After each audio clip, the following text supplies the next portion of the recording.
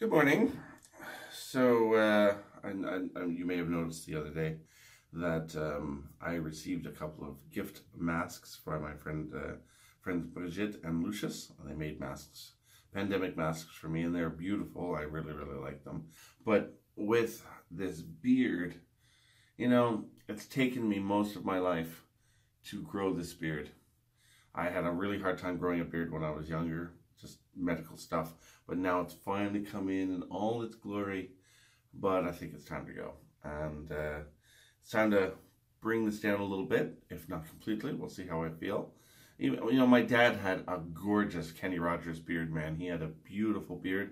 But even he would take it down in the spring. He would only wear it in the winter. So I think it's time to take this down a notch. All right, stage one is complete. Trim that down a little bit. Oh, I had not realized I had so much neck beard going on. Oh, look at this, look at this. Not much left on this side. Not much left on that side. Oh, and you hear that? You hear the cat? The cat is nervous. All right, time to. That was phase one of the trimming. On to phase two. All right, phase two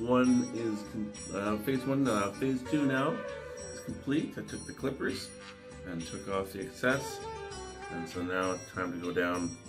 Time for the cutthroat.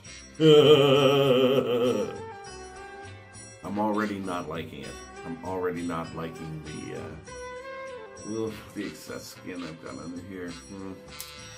What are you gonna do? So on to make this take off the last of it. That's it. Smooth as a baby's bottom. And we have that one tiny nick with the straight edge razor. Not bad for a guy who hasn't used it for a while. So, see, you hear that? Nebula thinks she's next.